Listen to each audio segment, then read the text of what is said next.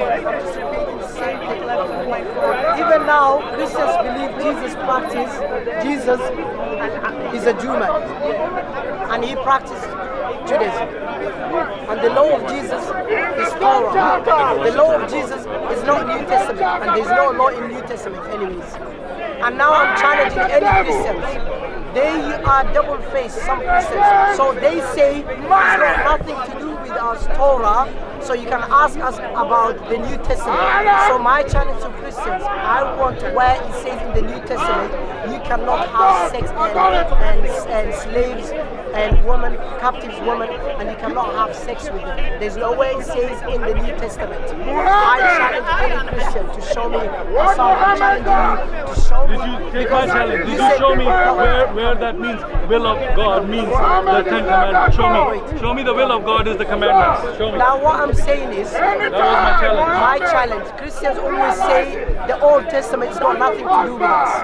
But when they refute Muslims, they quote from Old Testament, refuting Muslims. But when we refute them by quoting from Old Testament, they say it's got nothing to do with us. See? They've been biased. They're using two faces there. So now what I'm asking is, the reason Jesus is going to ignore them,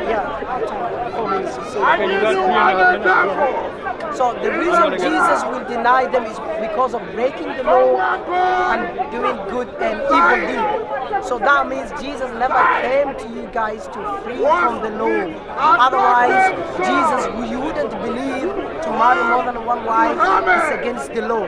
What law is that? It's New Testament. That's what you believe. Okay, so do not tell me Jesus came to free you. 4 minutes. 4 minutes. Okay, you got 4 minutes. I'm not repeating this time. Okay, you got 4 minutes. Now, can you time it? You was 2 minutes and then I carried on. Come on. I'm not lying. No. I swear. It's not 2 minutes. Okay, I'll have 3 minutes. Okay, but I'm saying I didn't stop the 3 yours. minutes now, okay, so we can start. Okay. And it's too much.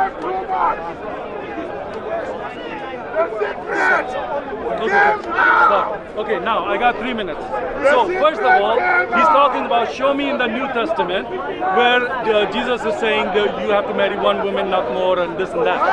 I'll give you the word. What are you talking about? I'm talking about my challenge is I was proving your point as an invalid because you said you're talking, so we're going to stop it. Okay. Because you said Jesus came to us to free from the law. Yeah. So if you believe that, why would you still practice and believe that polygamy is prohibited when you believe Jesus came to free you from the law? Which means you can do whatever you want. So you're saying Jesus allowed for polygamy? No, I'm saying if Jesus, according to you, if Jesus came to free you Christians from the law, which means one of the law of Jesus, according to you, of the laws is that you cannot marry more than one wife. No, this is the New Testament law. I'm following you, I'm trying to follow you. You're saying the new law that Jesus gave is that you have only one wife. No, previously they had but more wives. you said Jesus came to you Christians to free you from the old law. Old law. Old law. Okay? Alright. Okay, now I'm going to continue. Okay. Alright, now start it again. Yeah, okay, continue. Start, resume. Start. Okay, so here is the verse. So let me kind of. Okay, so here is the verse. The thing is, he's saying that I said that Jesus came to free us from the Old Testament law. That's right, he did come to free us from the Jewish law. However, when it comes to the question of marriage, he said in the old days, God allowed for the hardness of your heart, God allowed you to divorce. But I say unto you, because Jesus came and said a lot of things that I say from his authority, meaning he is God. That is why Jesus can. Only God can make these laws, because these are the laws of God. So if Jesus is making this law, that means he's God. So he's saying this in Matthew 5:31 and 32. It says, it was also said, whoever divorces his wife except on the grounds of sexual immorality makes her an adulteress. Whoever marries a divorced woman commits adultery. This is the law for which Jesus is talking, that this is what Christianity is. It's not like in the old days where Jews were marrying and divorcing, just like Islam. Islam came and did exactly what Jews were doing. So that's what he's absolutely wrong, which I'm proving this, the Bible proves in the gospel, he has his own law. Now the law of Jesus, they came and asked him, what is the biggest law? So they asked Jesus directly this question.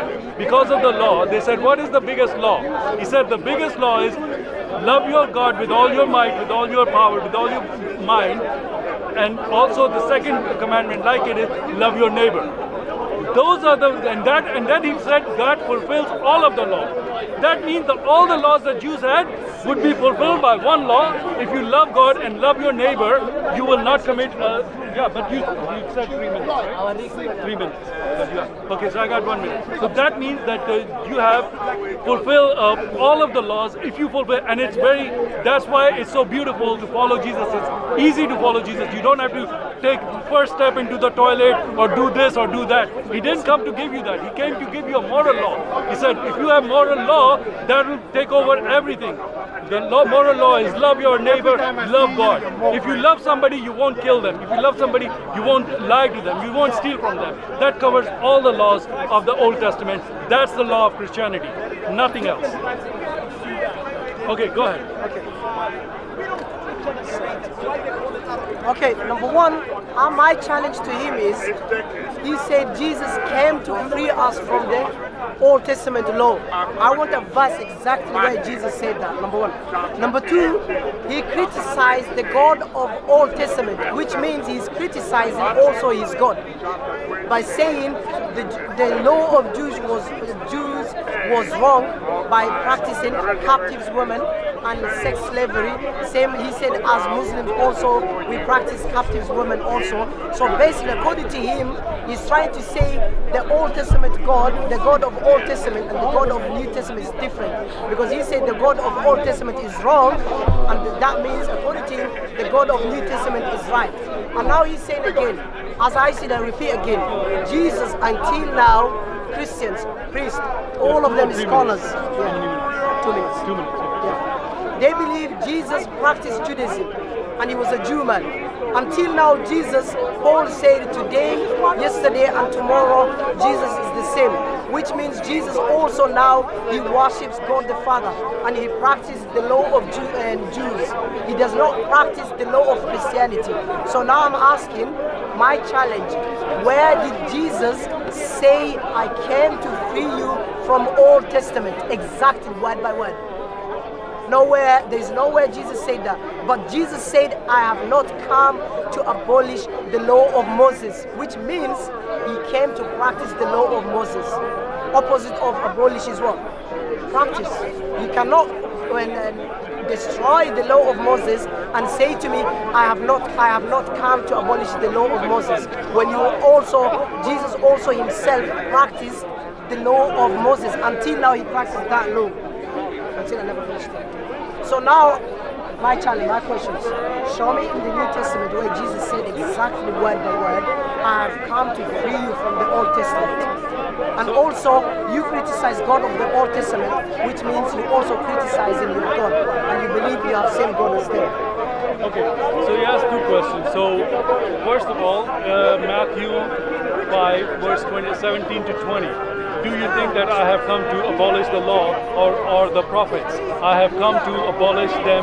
I've not come to abolish them, but to fulfill them. For truly, okay. So Jesus is saying, I'm fulfilling them, because if you read the whole Bible, I'm not going to stand here in 2 minutes read you the whole Bible. That's not what Jesus is saying, that I've come to fulfill the law because nobody has fulfilled the law.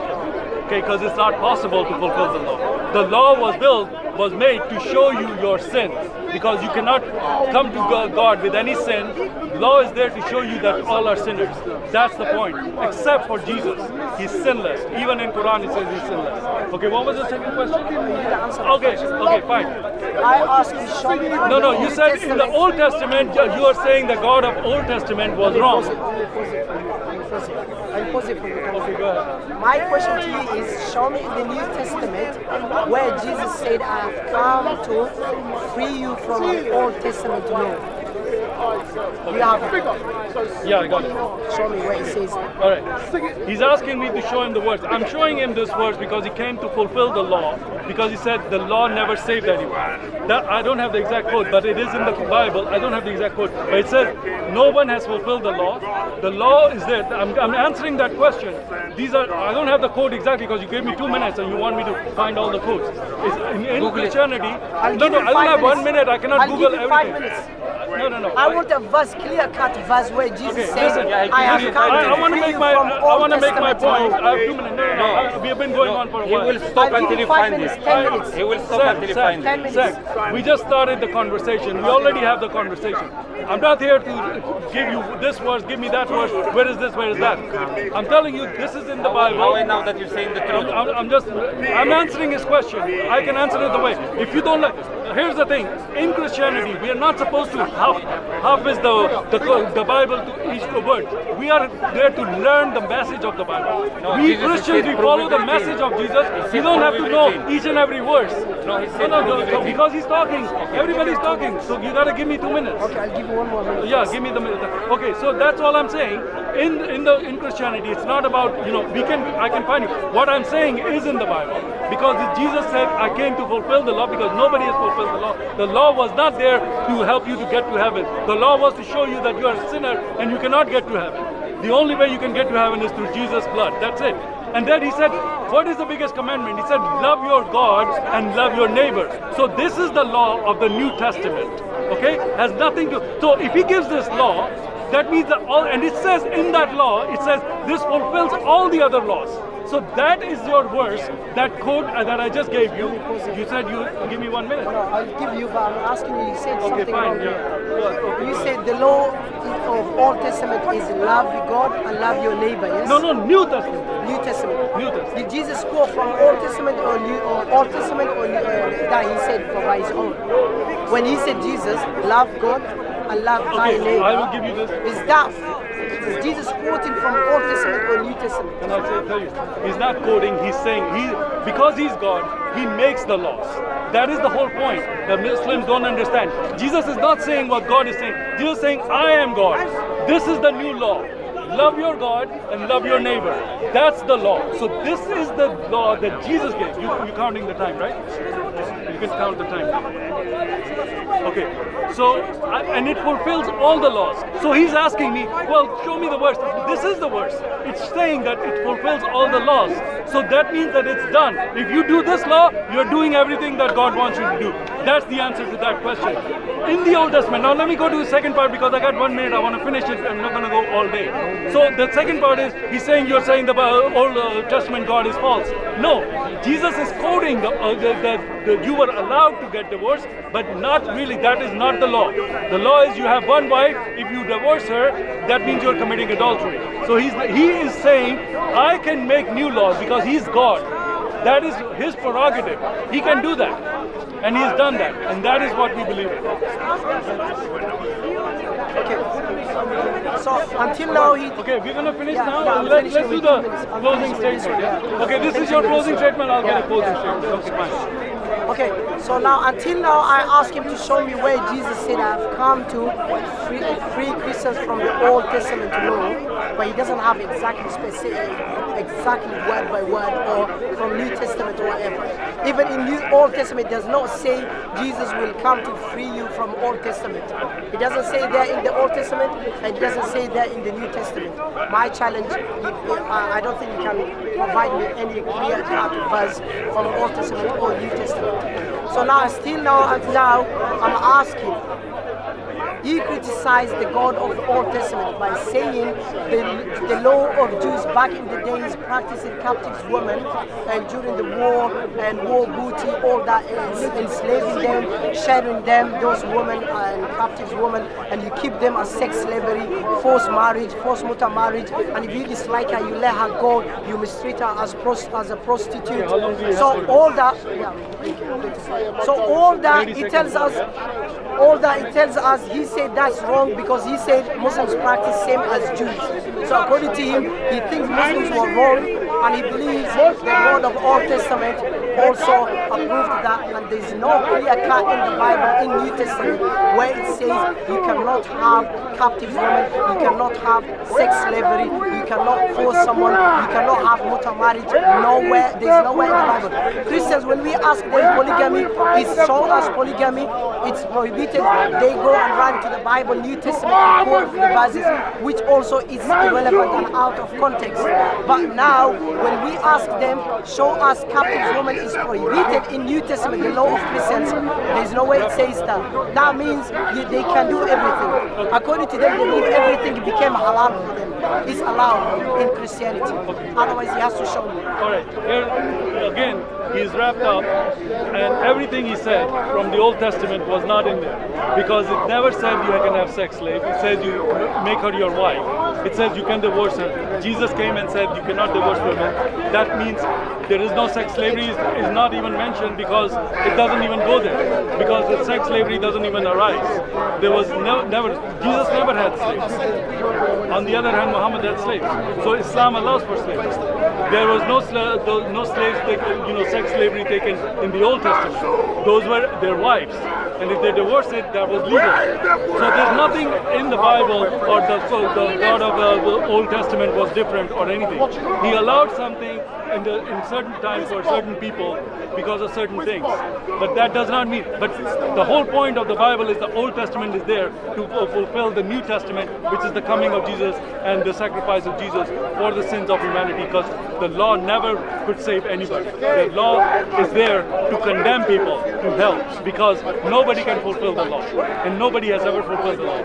So that is the whole message. And then Jesus said, it's only by the grace of God in Christianity that you're saved. And there's nothing is allowed in Christianity as far as slavery goes. It was the Christians who abolished slavery. It was the Muslims who were forced by Christians to abolish slavery until the 1960s. In the 1960s is when Saudi Arabia abolished slavery, and Europe and everybody else abolished slavery hundreds of years ago.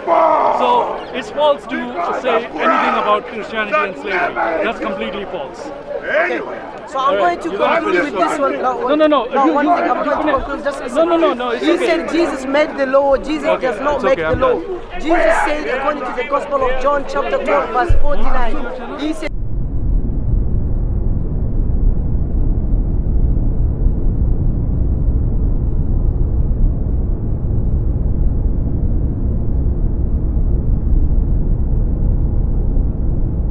Israelites will return to take down Islam.